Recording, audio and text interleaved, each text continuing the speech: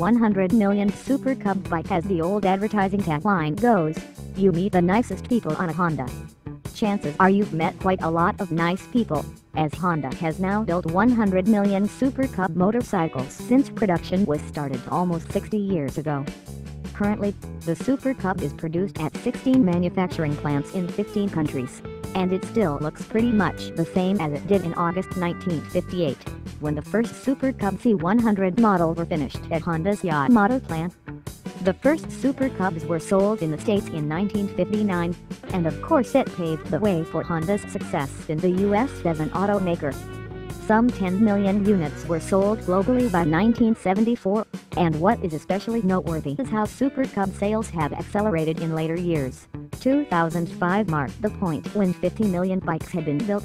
It has taken little more than a decade for that amount to double. The Super Cub is still sold in more than 160 countries, suitably modernized but still retaining the basic concept with which it was launched, a low-slung backbone frame and a durable, 4-stroke 50 cubic centimeter engine, which offered a lot of customers their first instance of motoring by means of internal combustion.